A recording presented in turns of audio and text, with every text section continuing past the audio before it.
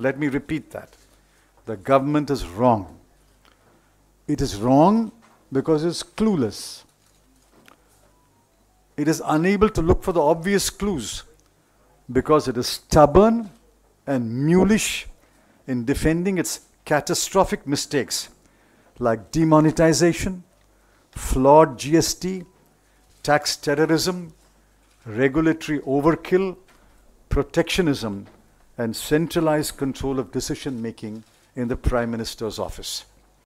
Nothing sums up the state of the economy better than the following series of numbers: 8, 7, 6.6, 5.8, 5, and 4.5. Those are the quarterly growth rates of GDP in the last 6 quarters. The Prime Minister has been unusually silent on the economy. He has left it to his ministers to indulge in bluff and bluster. The net result, as the economists put it, is that the government has turned out to be an incompetent manager of the economy. Those are the words of the economists.